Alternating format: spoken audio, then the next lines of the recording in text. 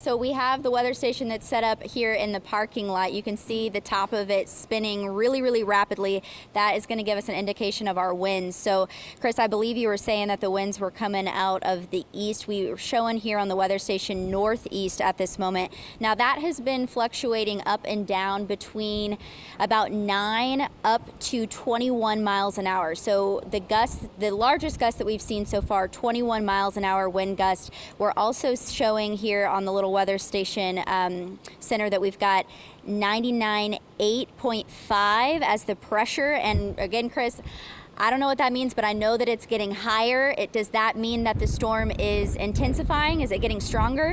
No, what you should see, and again, we just set it up, so what you should start to see is that pressure lower as the center of the storm moves closer to you, and those wind speeds and the wind gusts will start to pick up. Again, the wind field, thankfully, and this does give us a good idea of just how large that wind field is. Lily is in Homa, storm outer wall is moving toward Cocodrie, and so the wind field is still rather small. We're getting those higher gusts at Cocodrie, but not too far to the north in Homa, gusting only up to 20+ miles an hour. So the winds will continue to increase where you are, and that pressure would start to lower because the center of Francine, hurricanes, tropical storms are low pressure centers, so we should start to see that pressure drop, and that means the storm is getting closer to you. We'll likely see that trend for the next couple of hours. Okay, so we are going to keep an eye then on that pressure number. Like I said, right now, 998.3. Now, I am getting some gusts of wind. It says from the northeast up to 21 miles an hour. Is that reflective of what you're seeing there at the station?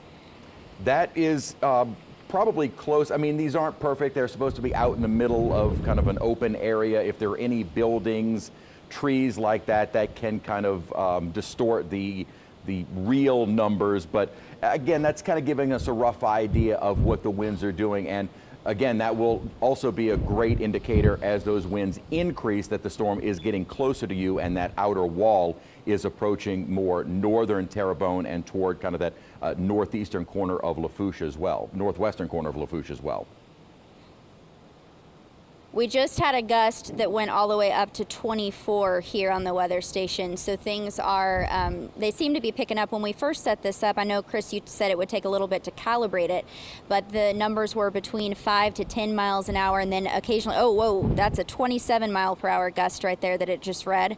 So like I said, they were between 5 and 10, but now it seems like the lowest that they're going is about 16. So it definitely seems that the wind is picking up here. I mean, obviously we can feel it. You can see it on the trees that are moving around us. Obviously the rain kind of at some points we saw earlier kind of looked like it was going sideways on us down here in Homa.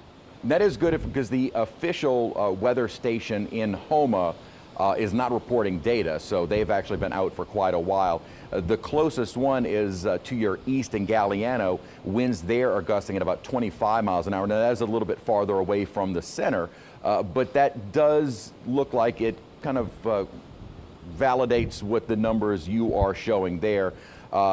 Actually, if you can figure out what direction is north, you point the weather station to the north, and that'll give us a more accurate, I'm not asking you to go back out in the rain, but if it is pointed toward the north, that is what gives us the more accurate wind direction on the anemometer.